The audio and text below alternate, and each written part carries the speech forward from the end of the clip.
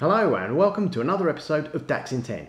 In this episode I'm going to be taking a look at variables and formatting and how you can use them to help you with debugging DAX code.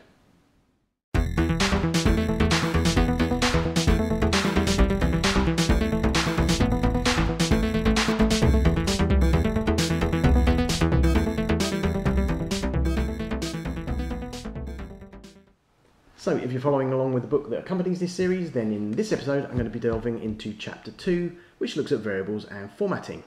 Now I've already taken a look at variables and formatting in a previous episode of this series, and you can check that out now by clicking on the pop-out banner at the top there. However, in this episode I'm going to take things a step further by taking a look at how you can use variables and formatting as a way of helping you to debug any errors that you may be having in your DAX code. Okay, so let's start by moving over to my computer where I've got Power BI open with a sample report. For this demo I'm using the Contoso Sales sample for Power BI desktop report, and I'll leave a link to where you can download this from in the notes for this episode below. It's slightly different to the report to the one I've used in the book, but the code examples I'm going to be using here are the same. Now, quite a lot of the time when you're writing DAX code, you're going to find that it doesn't work the way as it should, whether that's due to an error that it's producing or whether it's because it doesn't give you the correct answer that you're expecting. If you've used other programming languages or development environments, then you're probably used to having the ability to go through and debug your code line by line as it runs. However, DAX doesn't work like that. It's a functional language, and it's more like using functions in Excel than it is programming with a language like Python, for example. In this episode, I'm going to take you through a couple of techniques that you can use to help you with debugging your code, and that's the use of good formatting and the use of variables. Now, for a measure that consists of a couple of functions, good formatting isn't necessarily an issue. However, DAX code can get very complicated very quickly, and unless you format your code in some way, you're soon going to find yourself running into problems. However, by sticking to some basic formatting rules, you'll make your code both easier to read and with it easier to follow through with what it's doing. If you're using lots of nested functions, for example, it'll make it a lot easier to keep track of all those opening and closing parentheses. So let's start with an example measure, and in this case it's a measure that's designed to be used with a card visual to display a dynamic report title based on the values that are selected with a slicer. So here we should have the words manufactured by, and then if you select one manufacturer in the slicer, it should just give you that manufacturer's name. If you select multiple manufacturers, then they should all be listed with a comma separated, and then the last two values should be separated with the words and. And if you select all manufacturers in that slicer, it then should come back and say manufactured by all manufacturers. However, as you can see at the moment, the measure isn't working correctly. My card visual here is not showing the values that I've selected on the slicer. So if I go over to the slicer and select multiple values now, I'll go through one by one and select them. You can see quite clearly that the card visual isn't updating as I expect it to. So if we go over to the measure and take a look at it, you can see here I've got just some straightforward unformatted DAX code. So the first thing I really need to do here is to go through and format this code. So I'm going to select it and then copy it with Control-C. And then I'm going to go over to a site called daxformatter.com where I can paste in a copy of my code, and with a click of a format button it should be transformed into some nicely formatted code. So let's paste in the code I've just copied with Control-V, and then the click of the format button, and you can see it's now formatted nicely, and that's formatted following some standard rules that are shown on this site. Copy that with the copy button, head back to my Power BI report. So I can now paste in the newly formatted DAX code into the DAX editor for my measure.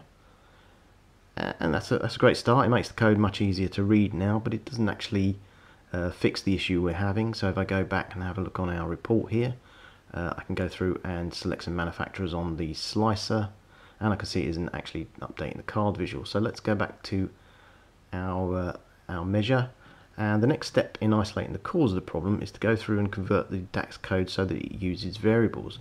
So I'm going to go through here and find the first candidate for our first variable, and if you look through the code here you can see that I'm using a function which is values product manufacturer, and I'm using that in several places, and what that does is it's a table function that returns the values of the manufacturers that I'm selecting in my slicer. So let's go up here and create the first variable, and I'm going to call that selected manufacturers. So selected manufacturers, and then I'm going to go down and I'm just going to copy and paste that that function there, values product manager. So I copy that and go up here and paste it in, and that creates my first variable. Okay, so I'm just going to indent that to keep the formatting consistent. Okay, so the next variable I'm going to create, if we go through and look at that, we've got one here that uses the count rows of values, and what that's doing is actually just giving me a number that corresponds to the number of selected manufacturers in that slicer. So let's create a second variable, and we're going to call that number of selected manufacturers. And again, I'm just going to copy and paste that DAX function in. So let's go in there and copy that, and then paste that up here. Again, indenting. And in fact, actually, that values product manufacturer, that was what we used for our first variable. So I'm going to just go in and change that function there to use a variable instead. So we can put selected manufacturers in there. Okay, so I'm just going to go through now and create the remaining variables. Okay, so I've now created all of the variables. The next step I need to do is create the return part of our DAX measure. So what I need to do now is, in this second part of the DAX code, is to go through and replace all of the existing expressions with the variables that I've created. Okay, so we've now finished the work in terms of reformatting the DAX code for our measure and converting it to use variables. And again, this in itself isn't going to actually fix the error that we've got with the measure, but what it does do is it puts us in a position where we can start to use these variables to debug the code. So the next step in debugging our code is to take a copy of our variable definitions, and then I'm going to use those to define a new test measure. So we'll create a new measure, and we're going to call that selected manufacturers test. So manufacturers test, and into that I'm going to paste in our variable definitions. I'll just remove this line here because we don't need that. And then what this enables us to then do is to go through each of the variables one by one. We can use that in the return part of the DAX expression. So we'll start off with the first one, selected manufacturers, obviously is a table value, but we then got number of selected manufacturers. So this is what we really need for this is a single value. So I'm going to use that variable first of all, and I'm going to create our measure with that. So we start off by creating the measure, and I'm going to drag that onto the card visual. And what's that now showing me is the number of selected manufacturers that I've got on the slicer. So if I go through and select, all of the manufacturers on there, I can see it's picking up 10 values as I would expect. Okay, so we know that variable's working fine. So now let's go on to the number of possible manufacturers. We'll put that variable into the return part of our DAX statement, and we'll try that. And again, that's automatically updating the card visual now, and we can see that's correctly showing us 10 because we've got 10 manufacturers on the slicer. Okay, so now I'm going to do the next variable. That's all but last selected manufacturers. So I really should expect that to be one less than the number of selected values that I've got on the slicer. So if I select 1, actually no, so that's returning the actual value. So what I actually need to do, I need a single value there. So let's wrap that variable with a count rows statement function. So put the count rows function there, and that should then convert that back to a number.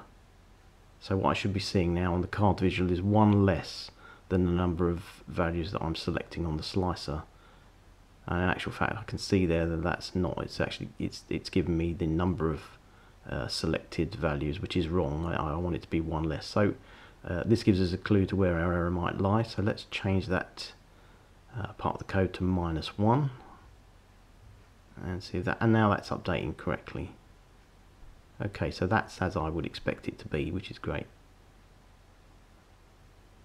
So that may indeed be where our problem lies, so we go through there and just double check that. Yep, that's all working as it should be.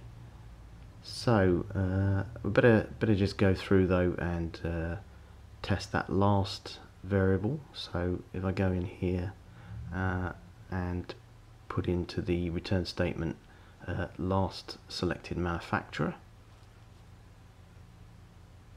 and that variable should just return a 1 because I just want it when I go through and select on my slicer, I want to tell it to tell me which is the last selected manufacturer. So okay, so that works okay. So let's go back to our measure and change that to -1 in there, and drag that measure across to the card visual, and we can now see it's working, so that's great. So as I go through and select one, just says manufactured by a datum corporation. As I go through it, it just selects the one I'm selecting. If I select several though, it will go through and it will tell me manufactured by, give me a list, but then I also get, for the last one it says and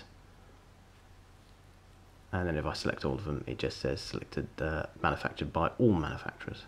So that's all working exactly as it should. Now, although this method of debugging may be more complex than you're used to if you're using other programming languages, it still provides you with a practical way to be able to inspect and fix errors in your DAX code. Hopefully you can see by following some good formatting rules and using something like daxformatter.com to format your DAX code, that will make it much easier to read and work with. And then by using variables, that will allow you to break down your code into smaller parts, and you can then use that to debug your code and see how it's working, especially in relation to interactions with filters, slicers, and other visuals you may have on your report. Well, that's it for this episode of DAX in 10. If you enjoyed it, then please let me know by liking it with a big thumbs up. If you're new to the channel and you haven't done so already, then please hit that subscribe button, and don't forget to click on the bell icon to set your notifications so that you'll be notified when I upload new content to the channel. But that's it for now. As always, thank you so much for watching, and wherever you are, stay safe, keep well, and I look forward to seeing you in the next episode of DAX in 10.